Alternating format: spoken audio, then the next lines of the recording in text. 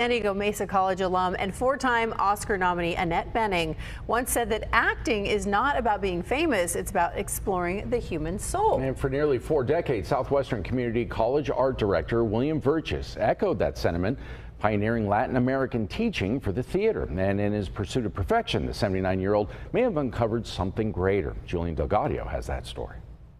I've never worked a day in my life since I started teaching and doing what I love in coaching. Walking the halls of the theater department at Southwestern Community College, 79-year-old William Virchis feels right at home. This is the place.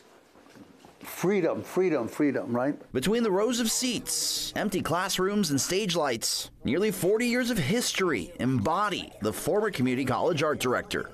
It was never a hobby for me. It was almost like a behavioral science, you know.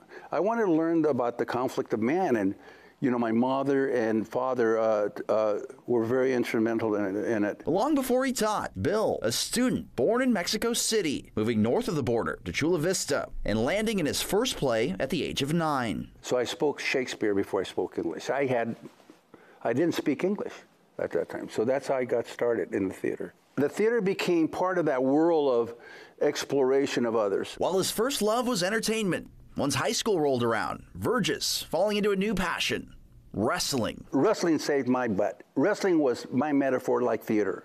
Theater is a metaphor for wrestling because you're by yourself, you know, you're the Hamlet, you're the lead protagonist on that mat. I was 98 pounds, and if I lost that match, it meant that the whole matches could be lost, and failure cannot be in your vocabulary. Little did the 3-year letterman at Chula Vista High School realize it was the mat and this sport that pioneered one of his greatest students. To have a young actor named Mario Lopez, who was an actor, right? He's the only guy that I know that's never been out of a job since he was 7 years old. His theater, he was a dancer on the mat, man. His skill, you know, he was an actor. He faked you out, you know.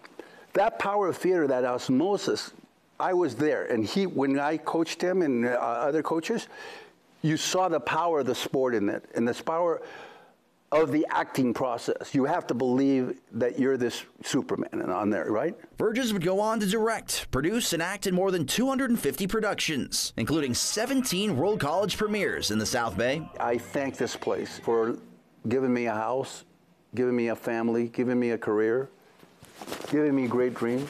You know, so you retired from teaching, but does one really ever retire from the arts and from theater? Retirement is a weird word for me. Artists die with their brushes in their hand. Guitarists die with their guitar Sevilla. Artists never retire. You can't retire as an artist. We just got to keep on going, I think. In Chula Vista, I'm Julian Delgadio. Fox 5 is celebrating Hispanic Heritage Month, and you can catch our half-hour special tomorrow night at 6:30.